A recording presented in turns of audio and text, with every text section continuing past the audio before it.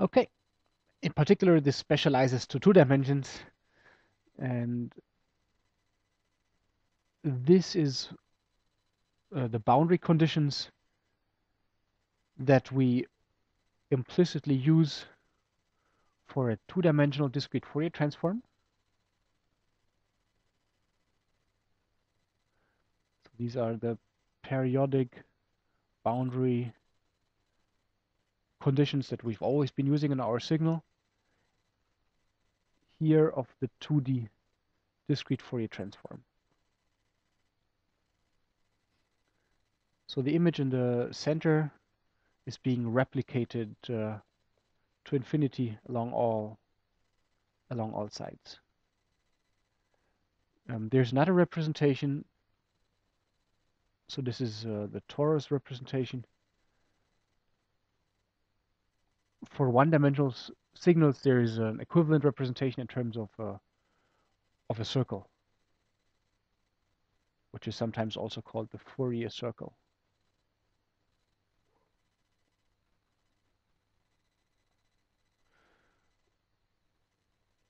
So let's look at such a spectral density. Here on the left is an image, and in the middle is what you get out if you enter a 2-dimensional discrete Fourier transform, say in MATLAB. In particular, the frequency 0, 0 is at the top corner. And then the frequencies increase to the right until we have this maximum frequency, from which point onwards they decrease again. And they increase downwards up to the maximum frequency, from which point on they decrease again. Now that is not the way that we're typically thinking of spectra. We usually want, the frequency, the zero frequency to be located in the center of the image. So we want the 0, 0 to be here. And this is accomplished in MATLAB by an operation called FFT shift, which puts, this quadrant here and this one there and this one here and this one up there. That's an excellent question. It's just what I wanted to know of you.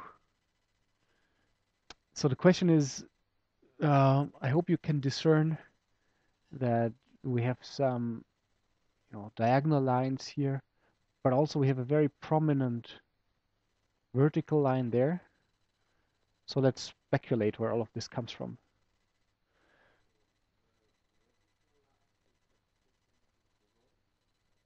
Not quite. So let's try and understand what the basis functions look like.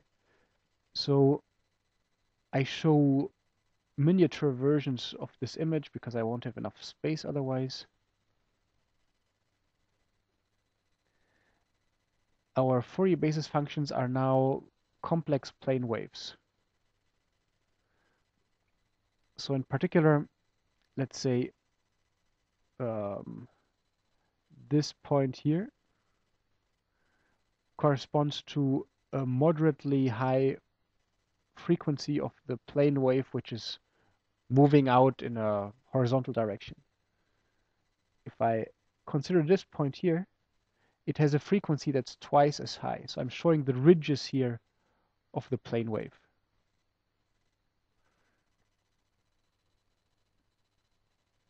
That point here would be a plane wave traveling downwards.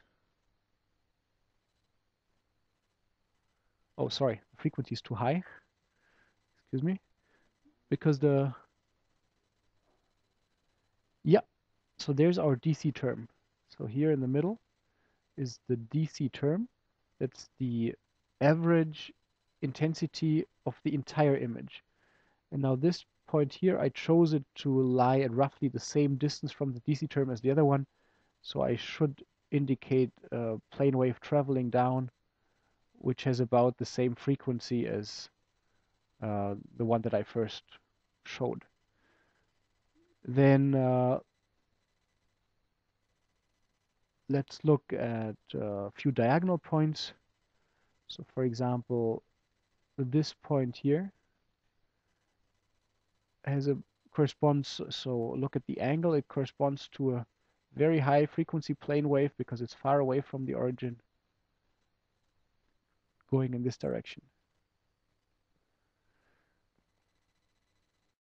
So we really composed this funny image, which is in the Hofburg in Vienna, from a superposition of many plane waves.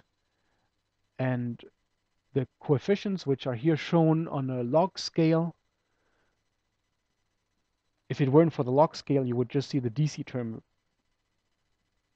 because it's so much larger than the rest.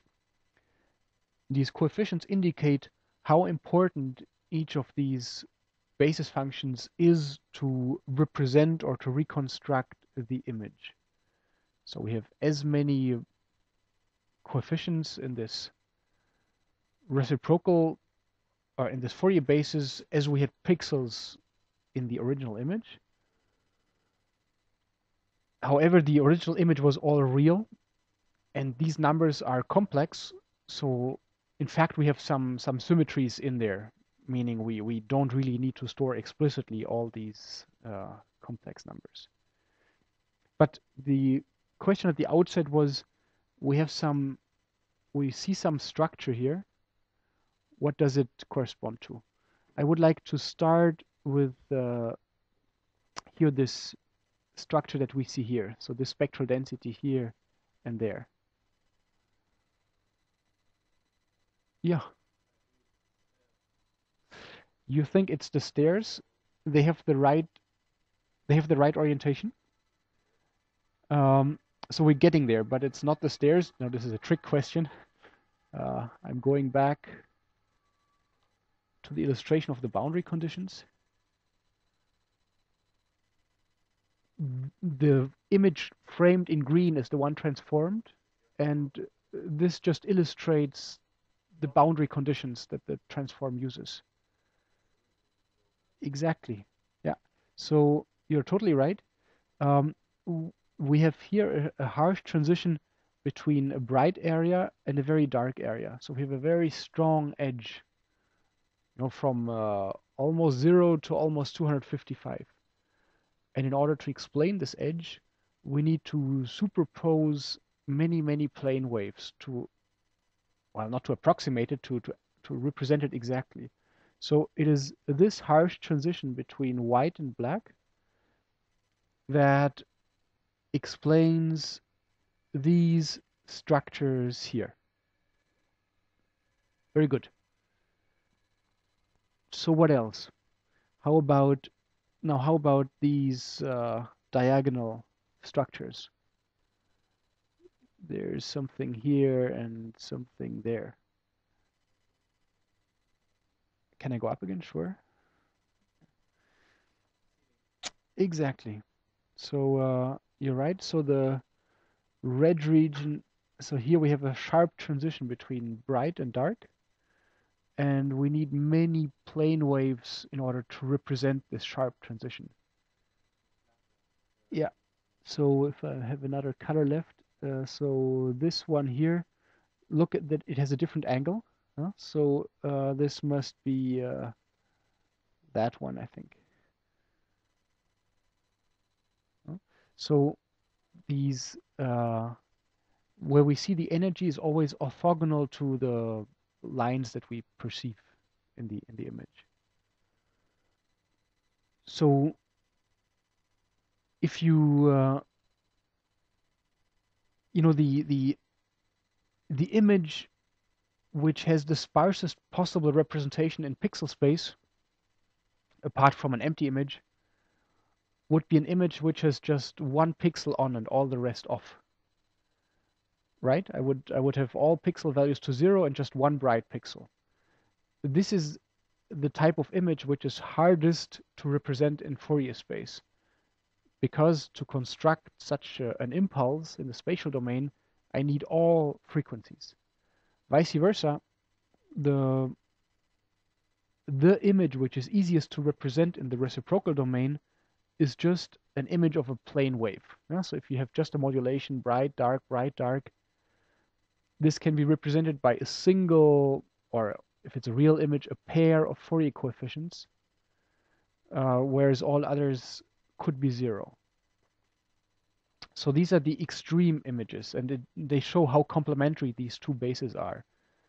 And then for normal images, like the one shown here, well, we need quite a bit of Fourier coefficients to approximate it well. However, if we want to approximate it, we don't need all Fourier coefficients, as is shown next. So here is the FFT shifted spectrum that we've just seen. But now all of those coefficients have been set to 0. And then after doing the inverse Fourier transform, here's what you get.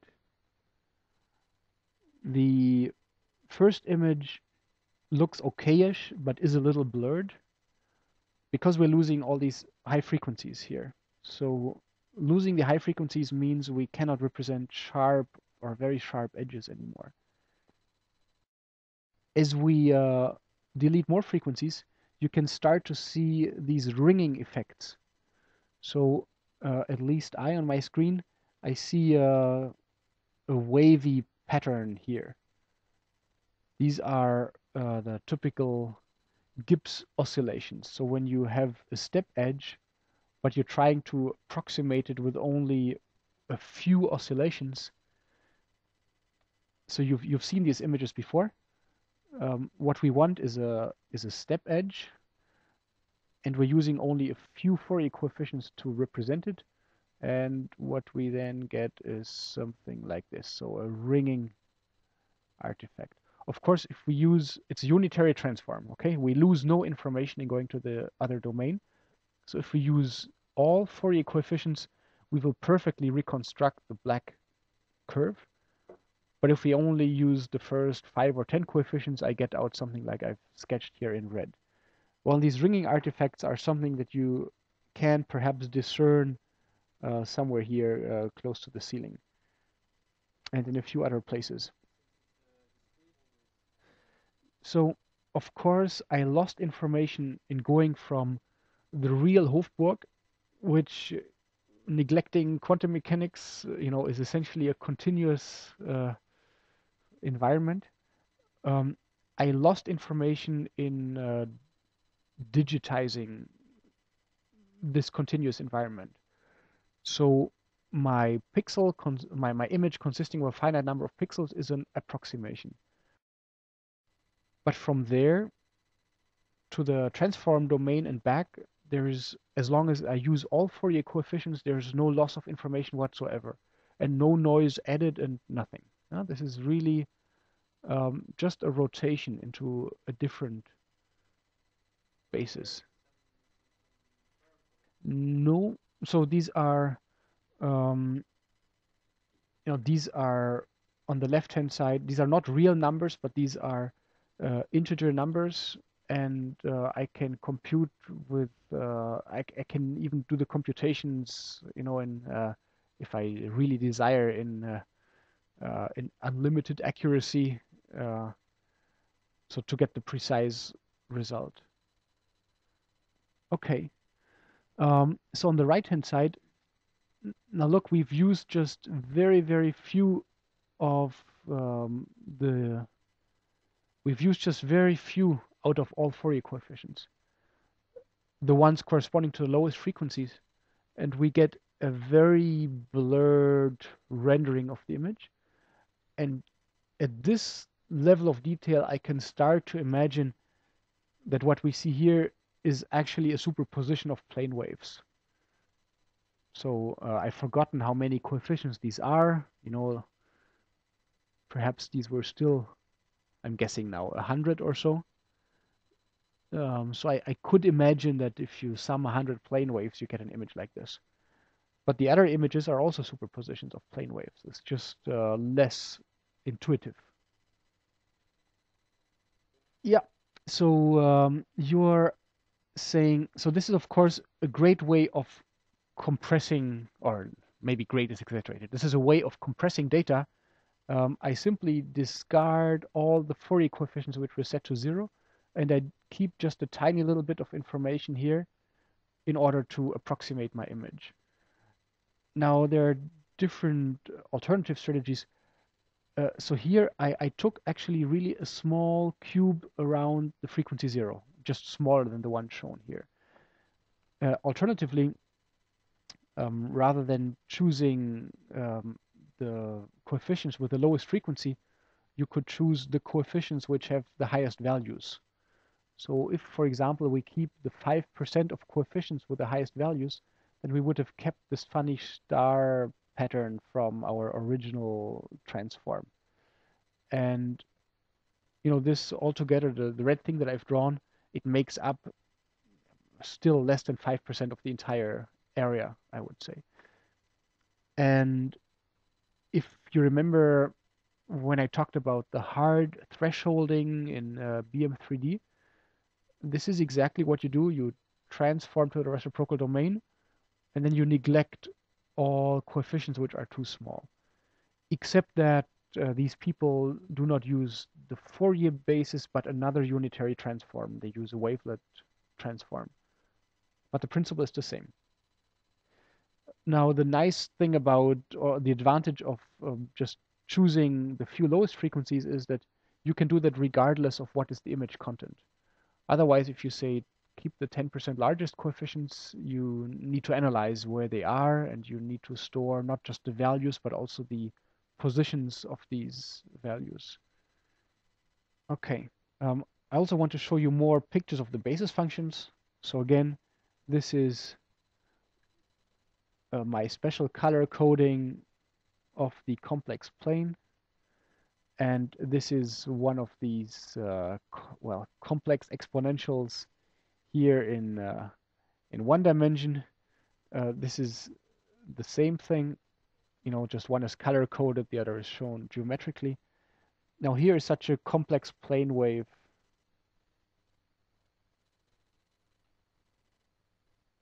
In 2D. Now this is only for a 20 by 20 image, but if I had done this for a 1200 by 800 or something image, this would be the kind of basis function that we've just used in the images that you've seen. So this is one plane wave, which, by the way, if I draw to scale, so let's say the frequency 0, 0 is in the middle, and the highest frequencies are then plus 10 and minus 10. And here I have 1, 2, 3, 4 oscillations. So I'm, excuse me, I'm somewhere here. If this is, so if this is my frequency axis K1, and this is my frequency axis K2, then the plane wave that I've shown here on the left-hand side corresponds to roughly this point here in the Fourier transform of a 20 by 20 image. And there is a complex plane wave in 3D. Okay. So actually, I was looking at this direction. This is the wave vector K, and I have not paid close attention if it's on this side or on that side. I would need to stare at it a bit more, but it's one of these 2 points, and the 2 points differ only. They have the identical real part, and the complex part is conjugated between these 2 points. So I'm looking at the answer is I'm looking at the wave vector. No, I don't think so. So asking about the orientation here. So let's say in the red part here, we have a step edge here. Okay, so we need plane waves that are oriented in this direction to represent it. And the wave vector, yeah, thanks for clarification, is orthogonal on the plane wave. Okay. And so long wave vectors means densely spaced ridges and yeah. Yeah. So the yeah. So if I didn't annotate my axes as I should. Uh, this is K1 and this is K2. So this shows me the orientation here gives me the orientation of the plane waves. And okay, now we get to interesting questions. So when you rotate an image, you also rotate its Fourier transform. So if let's say if I rotate this thing here by 90 degrees, which amounts to changing the axis, then I also rotate the image by 90 degrees. But it's not just true for 90 degrees, it's also true actually for any angle in between.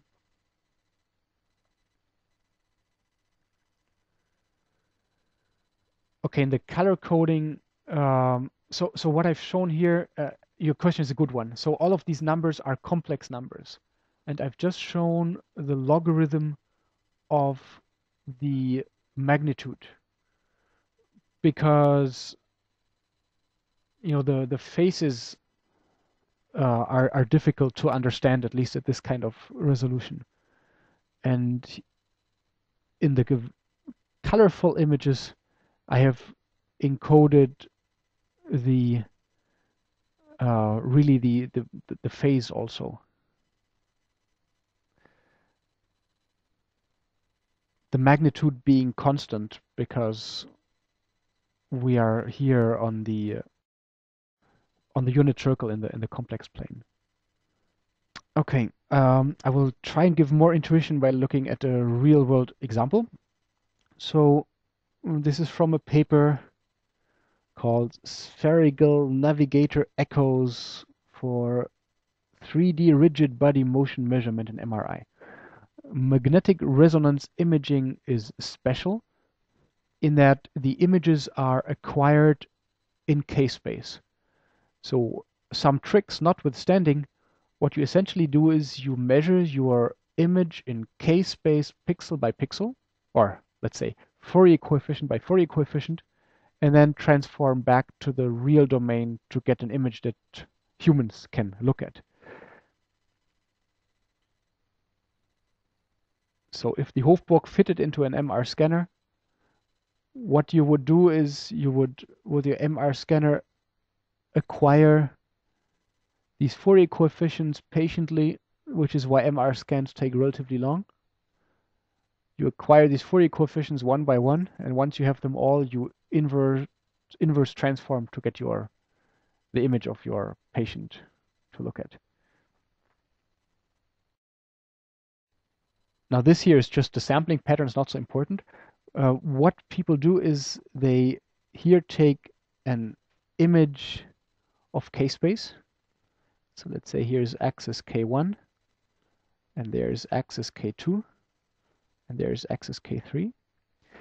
And now between two images, they want to see if the patient has moved. And they assume that the patient is a rigid body, which is not correct because people breathe and deform, etc., etc. Yeah, but to a first approximation, let's say people can only move or rotate. And they want to know between two measurements how much has the person translated or rotated, or let's say object of study. Okay, so they acquire, so the full Fourier transform would be a 3D cube. Out of this 3D cube, they only acquire the Fourier coefficients on the surface of this sphere. This is what's shown on the left-hand side. This is the sphere. And you acquire Fourier coefficients only on the surface of this sphere. Now shown in B and C are the magnitude of these Fourier coefficients on the sphere. And I think you will agree that they look very similar, but there has been a little bit of rotation between these two. So, if you look at the white speck here, it intersects with the red one, and there it intersects less. So there has been some rotation in, or how should I say? Uh, okay, let's say there has been some rotation around this axis, okay, approximately. So in order to find out the rotation, they take these two magnitude spheres and then look for the rotation that best superimposes them. Now, for a translation, can you tell me how pictures B and C would change if so let's say we take picture C, or the position corresponding to picture C, and now we translate the patient by half a meter, and we take another image of this kind. Sorry, it's a trick question. How would this look before and after translation? Exactly. So it would look identical. Exactly. Thanks. Excellent answer. So this is a magnitude image. And as we've seen in the shift theorem, translation in space amounts to pure phase modulation in the reciprocal domain. So translation in space would not change the magnitude image at all. However, with the MR scanner, we have acquired the full Fourier coefficient, both magnitude and phase at each pixel. And this is why we can now try and estimate the modulation. And if I had a perfect translation, then my modulation would look like I've sketched here. In practice, you have some noise in the first measurement and some noise in the second measurement. And if you now divide one by the other, this thing will be noisy and dirty, etc. But you can still estimate from this the principal direction and the frequency, and this will give you the direction and the extent of the translation. So this is a real world application of all of these theorems that we've discussed, the shift theorem and so on. Yes. Yeah. Yeah. So you first divide, like we said an hour or two ago, you first, after correcting for rotation, you divide the one image by the other image, and you get out this phase image.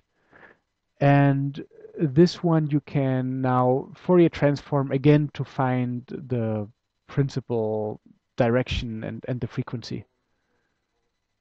And then here are the last images I wanted to show. So on the bottom is an image, and on the top I have used a high pass filter. So I've set the filter coefficients to 1 in this area, where this is again k-space, this is k1, this is k2. And I've set the filter coefficients to 0 in the center.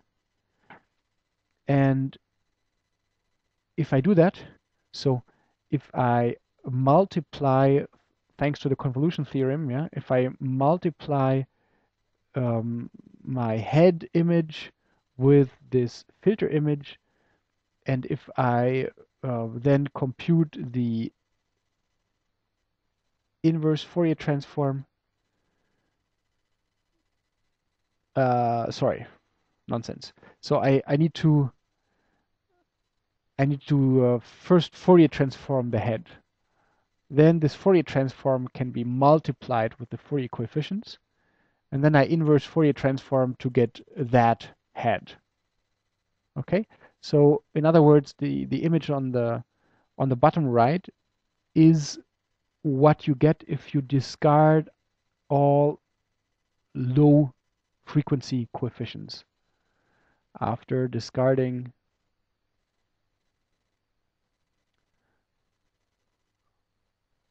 all low frequency coefficients. And you see plenty of interesting things.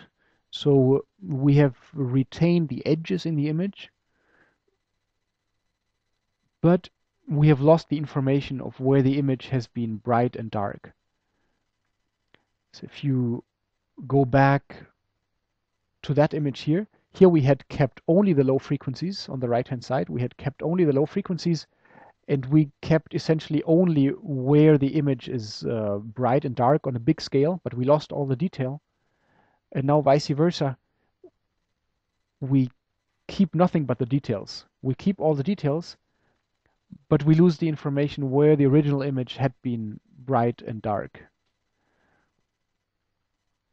In particular, since we've also thrown away the DC term, we no longer know what is the absolute gray values that we're looking at. So I could shift my image, by 200 or 300 every pixel in gray value, and I would still get the same high pass filtered result. So thanks to the convolution theorem, this is how I can perform the filtering in the Fourier domain by just multiplying the Fourier transform of the image with the transfer function of the filter. Or I could do the same by convolving in the original space. And here is actually the filter in the spatial domain that is the Fourier transform of the filter in Fourier space. And well, on my screen, I see some tiny subtle details here. So there's not just the white speck in the middle, but there are also a few other points. Okay, I think you just have to take my word for it, or try out for yourself.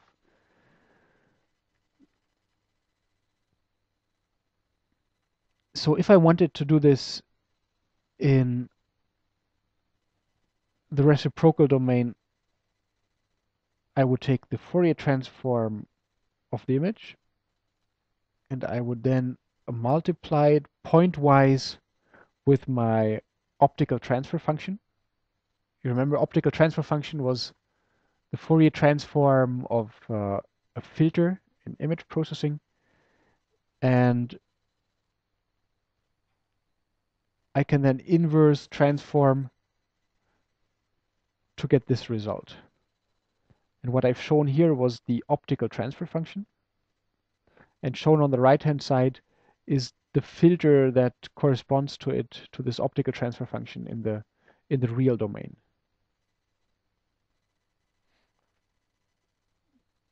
And using similar filters, you can, if it's audio, you can filter out certain noise frequencies, or you can, if you have high frequency noise, you can take a low pass filter to smooth over it.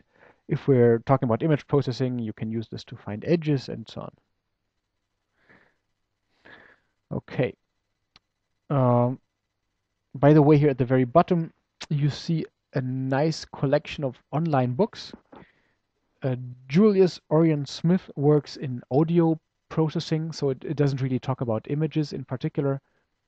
But if you want to look at properties of the Fourier transform and such, I find these books very nice. And then actually the Wikipedia pages on discrete Fourier transform and so on are also quite good.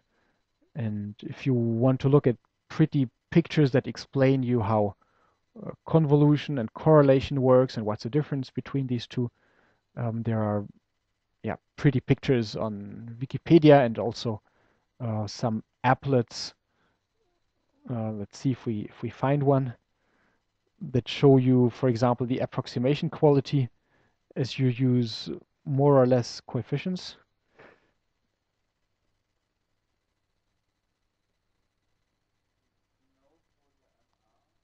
Sorry, it's terribly misspelled. Okay, and I have no internet anyway. Go ahead. Okay, so the question is, what is a magnetic resonance tomogram limited by? In practice, by the patience of the patient, because you have to acquire in Fourier space these coefficients one by one, and the way you move about in K-space in MR imaging is by applying magnetic field gradients. So if I want to move here far to the right, I need to apply a magnetic field gradient in that direction. And these gradients can be made very strong. So the real limitation is that for each point that you acquire in Fourier space, you have to excite the sample and then listen to its response. And then smarter MR sequences, they stimulate once, and then so you send in a radio pulse, and then you acquire not just one coefficient, but a couple of them. But nonetheless, this is why MR takes relatively long, because you need to repeatedly stimulate your sample and then listen to its response. And you know, 1,000 by 1,000 image has 1,000,000 pixels. Doing that 1,000,000 times simply takes long. But if you have more cooperative probes like plants, for example, you can, rather than, you know, living humans, you can produce fantastically high resolution images of these and just, you know, let them lie in the tomogram for the whole night, and you get very, very high resolution images. More questions? Yeah. So because of the symmetry. So the question was why in MR acquisition it is enough to simply acquire half the K-space. Because, you know, if we have a real image, let's say I have n squared pixels, and if let's say it's a gray value image, then I need n squared bytes for a real image. But the Fourier domain is complex, so I need 2 times n squared bytes. And however, we have not generated any information. So there must be some symmetries in there, and I mentioned them. So if the image is purely real, then the Fourier transform has this Hermitian symmetry, and this is why it's enough for real images to know just half of the Fourier coefficients, and then you can reconstruct the other ones from that. That notwithstanding, many MR sequences acquire both halves anyway, just as a matter of getting better signal-to-noise ratio. No, it doesn't matter. So the question was, which half exactly do you need? You can either take the left half, or you can take the top half, or you can take the upper half. It doesn't matter. You just need, you know, it has to be, it's with respect to the inversion center here. You want just one out of the 2 pixels that are related to each other by reflection around the 0 frequency. The number of pixels in the image domain is the same as the number of coefficients in the Fourier domain. And so what matters is that you take an image of, say, 1,000 by 1,000 pixels.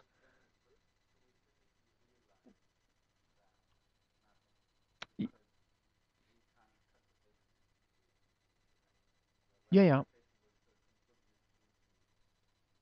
Okay, so I can tell you more details about how to selectively stimulate only part of the volume, but I don't want to keep everyone with this, okay? Are there more image processing questions? Yes. So you're talking about the accuracy of the numerical operation? Okay, let's talk about it and about the MR. Okay, so this week, in summary, we've talked at length about the Fourier transform and what makes it special.